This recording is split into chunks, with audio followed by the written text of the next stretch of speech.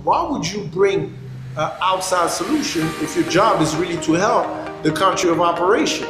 You know, we're a local company, we develop a local technology to empower, to have empowerment on the African continent. And we know for a fact there's no other technology out there. So we're not just empowering, we have job creation, money circulate, inflow. And the answer from one of the NGO, or at least one of the contacts I had, was very simple. Was that, listen, they don't always dictate who they can work with or not. When they receive donor money, that money comes with conditions.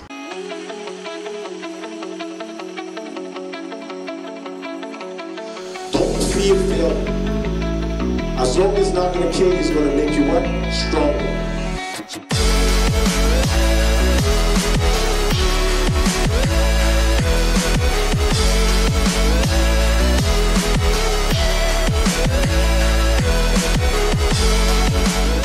I did a very interesting vlog about how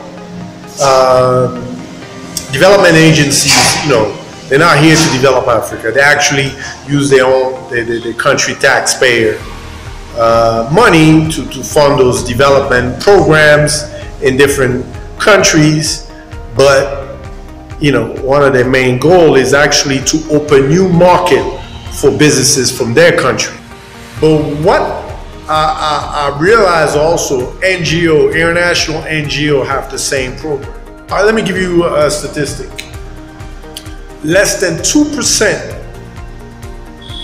of the money international NGO brings in Africa actually goes to local enterprise. So 2%. So it's not by accident. It's by design. So they raise money from their country. They have donors from their country in programs and all those things, especially from the same countries and all those guys. But and I'll share a story. So you have a lot of NGOs that work in refugee camps, that worked in rural areas for different programs, empowerment, women empowerment, youth empowerment, blah, blah, blah. We talk to most of them. We always look for partners to minimize our costs, maximize our impact. And since we're a small company, you cannot achieve the impact we want to achieve without partnership. And since they already have a footprint on the ground, well, it's common sense. You got to work with partners instead of trying to build this value chain yourself, and you're just going to be dead. So we work with a lot of NGOs, small, international, locals, name it. They realize that, you know, when we realize that when we negotiate and all those things, a lot of time NGOs do two things. Half of most international NGOs, half of their department job is just to look for funding. That's half of them. That's all they do, look for funding. But a lot of time, they don't have actual products or solution to implement on the ground. So they look for funding, they use staff to do training and some small stuff, bring know-hows. It's usually knowledge transfer. Technically, that's what their strength is, content, but they don't have actual solutions like apps, hardware, if they want to solve connectivity, job creation, what kind of job or what kind of small business. They don't have that. So we'd like the link that is missing, right? Common sense. At least for me, it is, you know, right? ARED, common sense. We're the only one-stop shop platform. We have a business model to empower people. So we're negotiating. So every time we negotiate with international NGO, it's always the same thing. Yes. Oh, that's a great idea. We're looking for something similar. Blah, blah, blah. We need authorization from our headquarters and all for this project. So they have a lot of bureaucracy. And 9 out of 10, I mean literally 9 out of 10, and I'm not lying, guys, it's always as, we find a similar solution in our country and we decide to go with them. A company that kind of do what you're trying to do, but not necessarily as in detail, but we decided to go with them. And I'm telling you, it's like clockwork, guys. And it's very interesting. So I never peeped that game. I never realized. And it dawned me because I've never understood. Why would you bring an outside solution if your job is really to help the country of operation? You know, we're a local company. We develop a local technology to empower, to have empowerment on the African continent.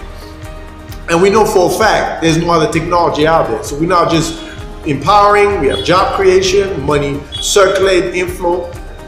And the answer from one of the NGO, or at least one of the contacts I had, was very simple.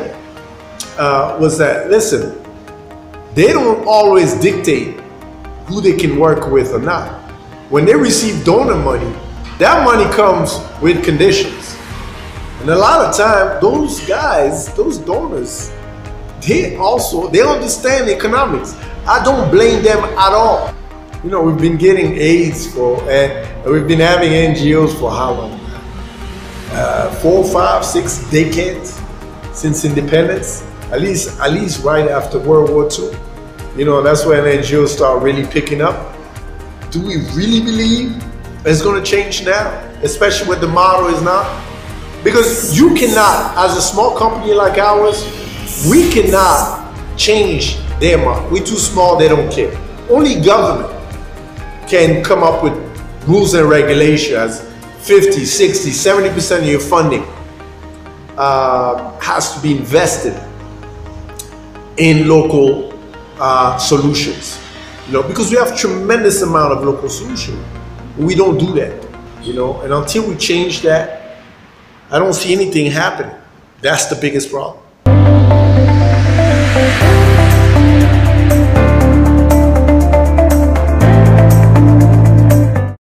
What's up, everybody? First of all, thank you for watching all the videos. I'm working on a project right now that I'm really passionate about. It's called the 50K Challenge. And that's 50,000 copies we need to sell of the book. Out of every 20 sales, I'll be giving one book to a young entrepreneur or young students. And out of every 500 sales, I'll do a 1-week mentorship to a young entrepreneur. I truly believe with your support, I can achieve that goal, guys. So share the books. If you haven't got it, get it. If you don't like to read, buy it for somebody else. And please share it also on social media. Thank you.